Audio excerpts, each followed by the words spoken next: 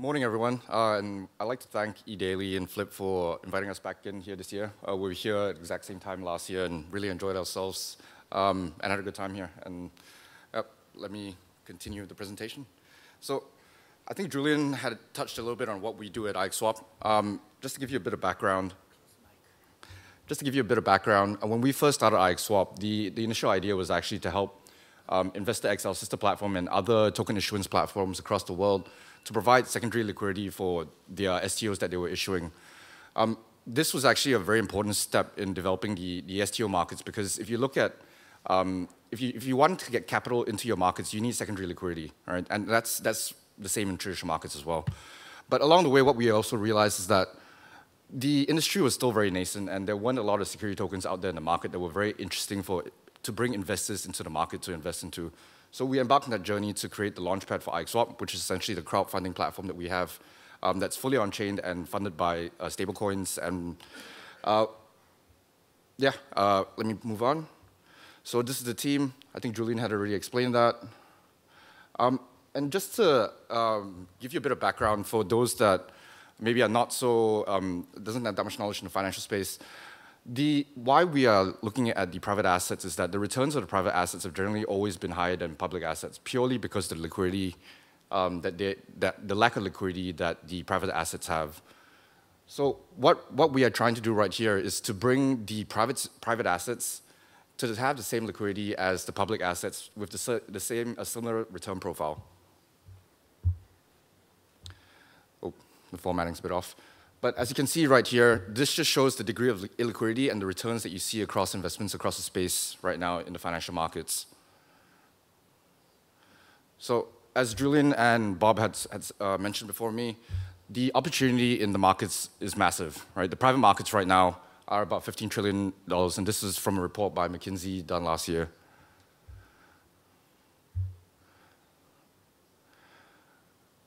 Like I mentioned before, IXSwap has embarked on this journey to launch private assets to retail customers across the world.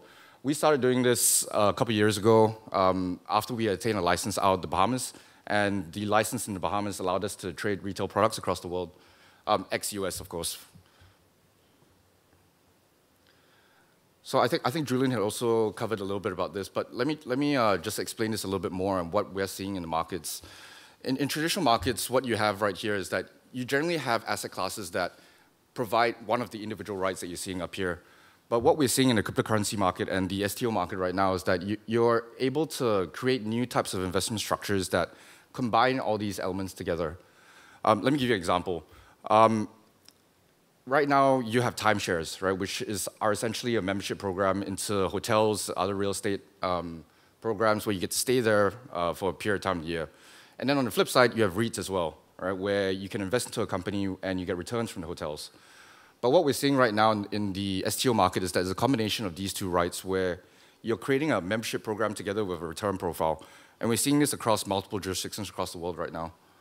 So that's just one example of the new structures and the new assets that are being tokenized in the STO space. And I'll share a little bit more later of the assets that we have tokenized as well. So again, Julian covered a little bit of this, but let me give you an example of where I see the value in the new structures that we are developing. So for example, a lot of people right now are tokenizing treasuries, tokenized bonds, private credit. And that generally has a return profile of maybe 5–10%, right? But what the power of that brings when you bring into DeFi is that when you add these things to liquidity pools, these liquidity pools generally generate additional fees that traditional market makers would have earned beforehand. So from 5% treasury bond, you could be earning a 7% return on your traditional assets, which cannot be done in traditional markets purely because that spread that you're earning on the liquidity pools, that's generally taken by market makers and other traditional infrastructure guys. So if you've been following, I guess, the STO markets and the development around the world, BlackRock has been one of the key groups that have been pushing tokenization. And the next step, we believe, is that everything in the world is going to get tokenized. So this is just a small example of what the IDO platforms or platforms that are similar to us in the cryptocurrency space have done. And these guys don't have security licenses. So these are purely raises that have been done on utility tokens that don't have any backing or asset backing behind them. And we foresee that the STO markets are going to be much larger in this space, just based on the private assets that are available in the space. So what you see here right now is actually the infrastructure for IXSwap. Right? It looks very complicated right here, but essentially what this equates to in the traditional world is actually a lead and book runners, right? Where in this case, IXS is the lead originator for the deals, and we have other platforms that are book running for us and distributing the deals for us. We have been working quite hard on working with the cryptocurrency exchanges to build the back-end infrastructure for them to be able to provide some of these assets to their users as well. So just to give you some examples of things that we have done on IXSwap that would be slightly different from what you see in the traditional markets. So IXApe, I'm sure a lot of you have heard about this NFT called the BAYC, which is the Bored Ape Yacht Club. These things went up to about $500,000 in the last cycle. What we did was that we securitized a BAYC, we put it into a company and we fractionalized it and allowed individual investors to buy these tokens at a minimum of $1 on the platform. This went a little bit crazy on the platform. As you can see right here, it did about 20x, purely by letting retail customers buy it in individual fractions, creating more liquidity for these assets. Another example here is Tau Digital. This was actually quite interesting because the Tau is a pharmaceutical company in Singapore. It's called Torex. It's currently valued at $12 billion in Singapore. And the IPO valuation, expected IPO valuation was actually a 3x.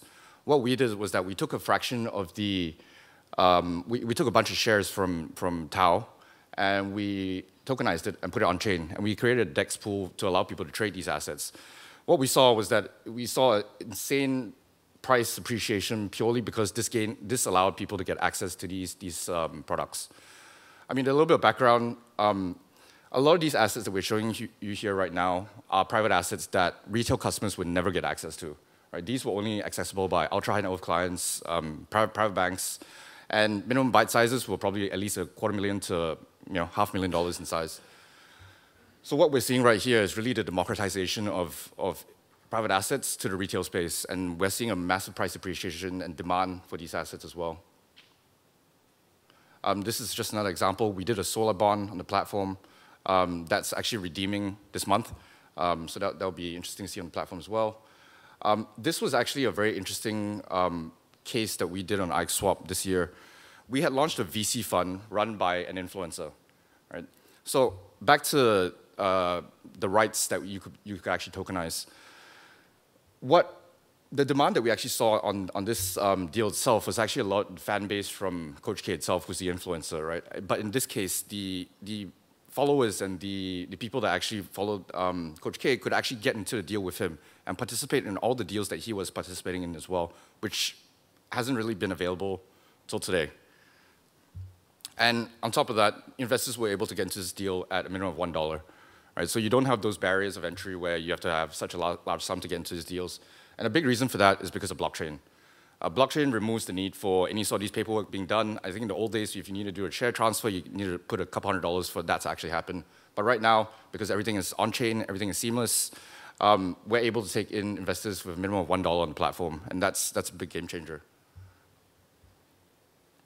So I'm just going to move on to some of the initiatives that we've started in Korea. Last year when we came down, we embarked on this journey to actually find some assets here that will be interesting for the rest of the world to access to. Right? For the rest of the world right now, Korean IP, Korean content is huge.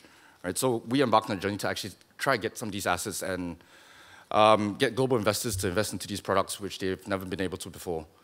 So we started off with the first one. This was